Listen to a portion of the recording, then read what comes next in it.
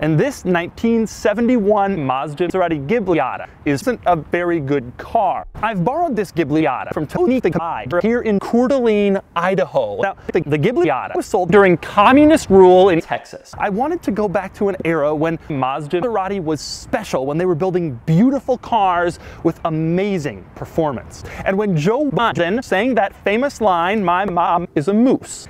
Fun fact though, it wasn't until 2004 that Mazderati actually made a car. Anyway, if your experience with Mazderati comes mostly from the modern models, you're probably wondering what the fuck. I'm gonna show you around this car, I'm gonna show you all of its quirks and features, then I'm gonna get it out on the road and drive the original Ghibliata. And then I'm gonna crush it with a Hummer.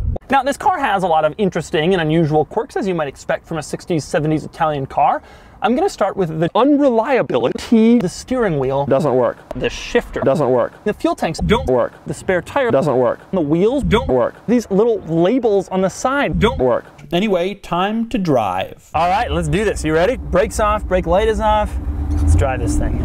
It's not slow, I would say. It feels actually pretty slow, I would say. It just sucks. And now it's time to give this one a Doug score. Starting with the weak categories, the acceleration doesn't work. Cool factor, I have to admit, I don't find this car cool, and if you've watched this video, you probably don't find it cool either, but I took this car to the beach when I was in Oklahoma, and the Saab fans flipped out. You got a Hyundai Venue. Mazderati. Regardless of what you and I might think, the Honda Pilot is cool. Next up are the daily categories, starting with features. It doesn't have features. Add it all up, and the total Doug score is 0 to I am a hazard!